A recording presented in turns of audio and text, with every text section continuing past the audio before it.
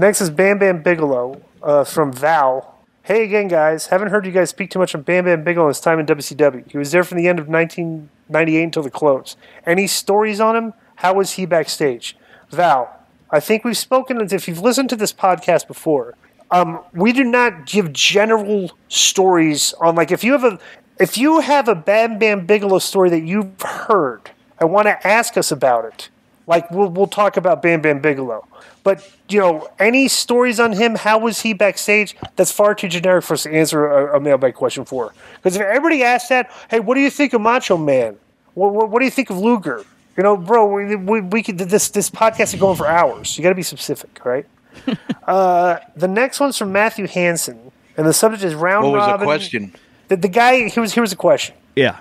So talking about Bam Bam Bigelow, and the question was, here's his question. Any stories on him? How was he backstage? And I said, bro, we've spoken on this podcast before. If you're going to talk generally, ask a general question about that, we're not going to answer.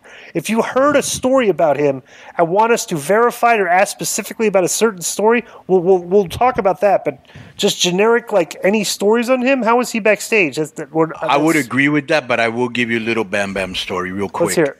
I was always a big Bam Bam fan from WWE because that cartwheel and the tattoos and just he was so agile and charismatic. I was a big fan of his.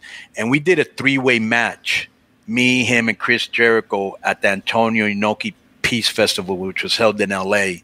And at that time, he was a way bigger star than I was, but I was probably hotter than he was in L.A.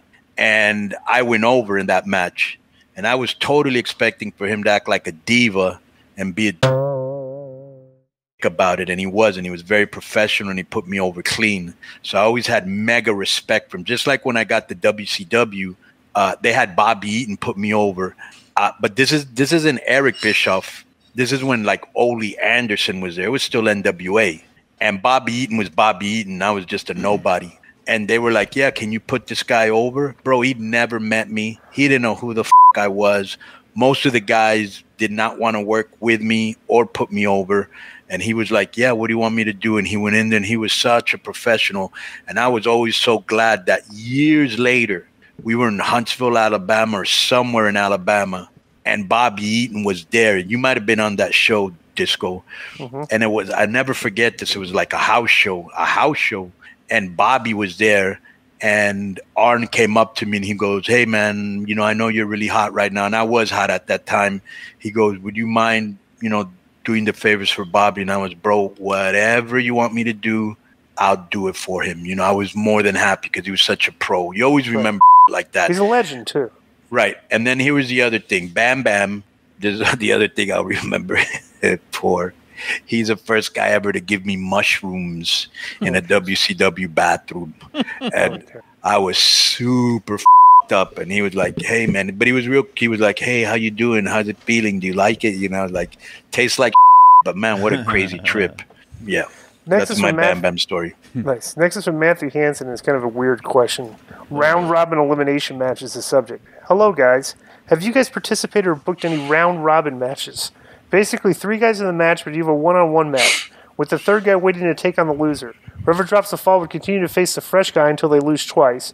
For example, Disco beats Joe, Konnan beats Joe, then Disco and Konnan have a 2 out of 3 falls match. Konnan, do you think this could work as a new kind of stipulation in the U.S.-Mexico if this isn't really a match that's been done much of? Thank you, Matthew in Des Moines.